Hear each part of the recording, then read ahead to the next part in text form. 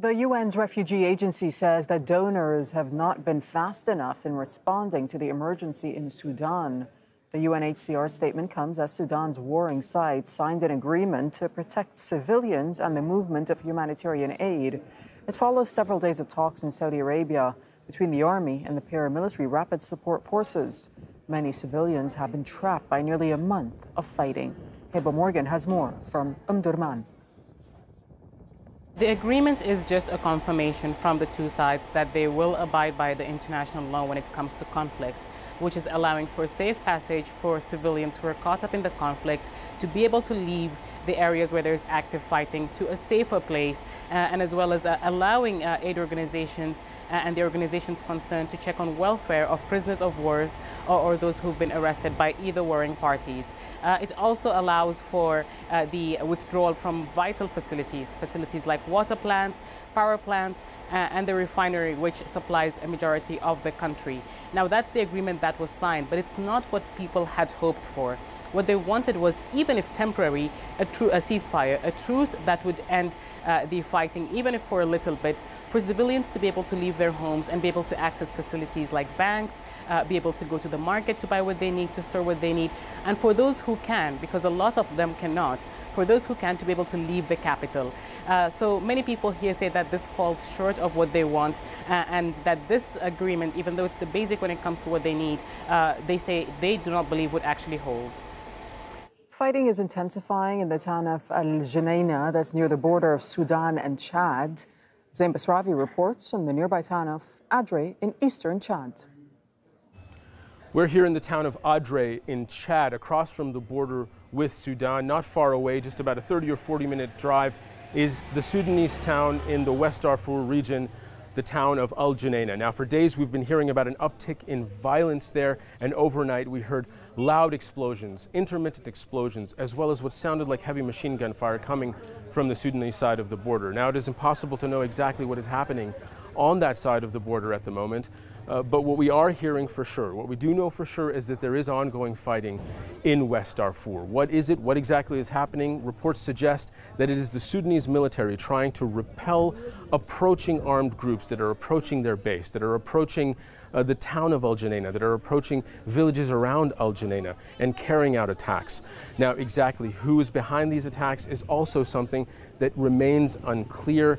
The villagers, the residents of Sudan, Sudanese refugees fleeing into Chad, have harrowing accounts of what is going on. They blame African Arab fighters they say are the RSF, fighters they say are the Janjaweed, for looting, pillaging, and burning their villages, and for indiscriminate killing.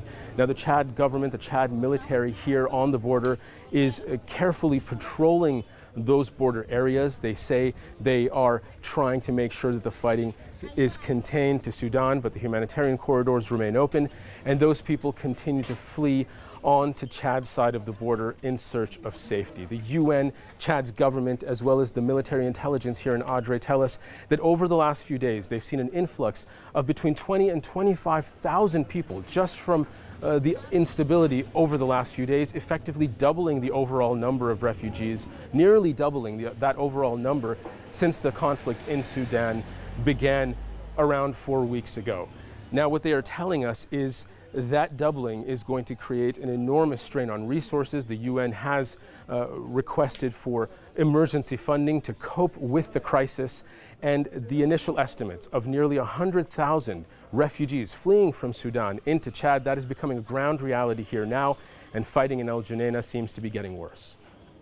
After decades of conflict in their homeland, more than 800,000 South Sudanese fled to Sudan.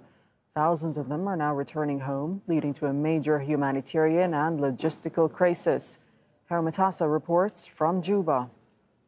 People going that side. Aid agencies are bringing in more staff and whatever resources they have to help thousands of people fleeing the conflict in Sudan. The humanitarian needs are overwhelming. People arrive every day. Thousands are living in transit camps. Most are South Sudanese, waiting to move away from the border as quickly as possible. It's a logistical challenge. I was working the European migrant and refugee crisis in 2015, and it took us weeks to set up a logistical system to help people move across the borders and to the destinations that they wanted. And South Sudan is a lot more complicated when it comes to accessibility, roads, enormous distances. Aid agencies are appealing for an additional $96 million to assist people arriving here. The government is evacuating some refugees and returnees, but with few planes and resources, it's not enough.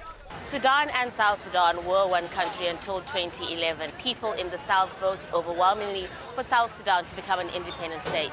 But the two still have strong economic and diplomatic ties, and what happens across the border will affect what happens here.